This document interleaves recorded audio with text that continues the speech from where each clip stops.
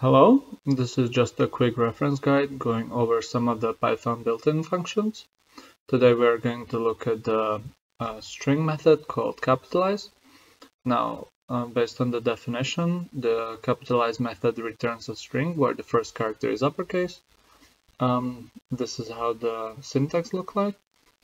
And this method has no optional parameters, neither no required parameters. So the return value is a capitalized version of the string where we make the first character to be uppercase and the rest lowercase.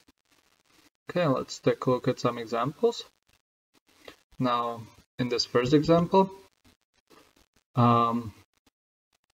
have the first letter lowercase and some of the letters are uppercase, but this method returns a string where only the first letter is uppercase and all the rest of the letters have been switched to lowercase.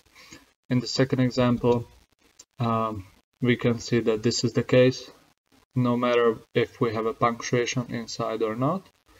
And in this last third example, we have a multiple line character or string, and again, we have the same result where the first character is capitalized or uppercase and the rest of the characters in the string are lowercase.